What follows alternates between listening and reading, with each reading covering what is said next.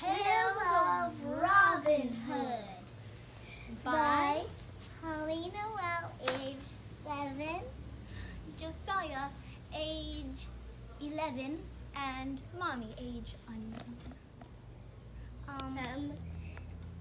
This Friar Tuck, Little John, Maid Miriam, Mama, and Prince John.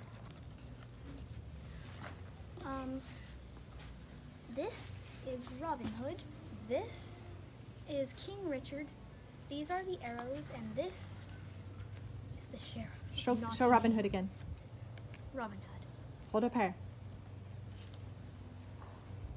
We hope you enjoy our shadow puppet film. There once was a friendly man who is named Robin Hood.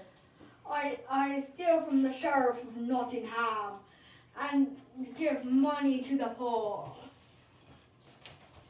This made him have to live in hiding. Here in Sherwood Forest, Robin Hood gathered a band of merry men who joined him. Little John and Friar Tuck were among them. The men heard of an archery tournament hosted by the mean Prince John. Mama. So they all gathered disguises to go to the tournament with hopes of winning the golden arrow and Maid Marian as his wife. At the tournament, everyone in the competition gathers and takes turns firing their arrows.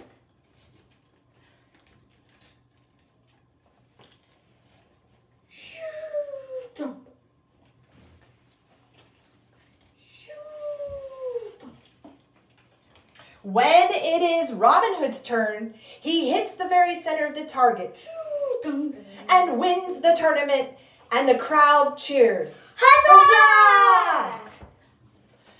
But when Robin Hood goes to receive his prize, Maid Marian and the golden arrow, the sheriff realizes he is Robin Hood and chases him and his band out of Nottingham.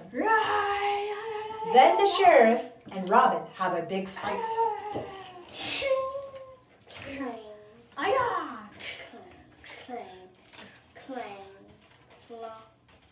Soon, Robin Hood defeats the sheriff by shoving him off a bridge.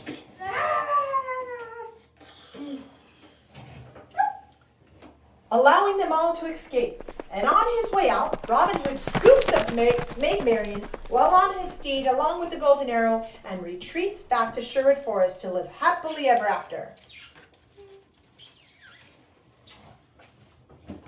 Later, King Richard finds Robin Hood in Sherwood Forest. You are no longer an outlaw, Robin Hood.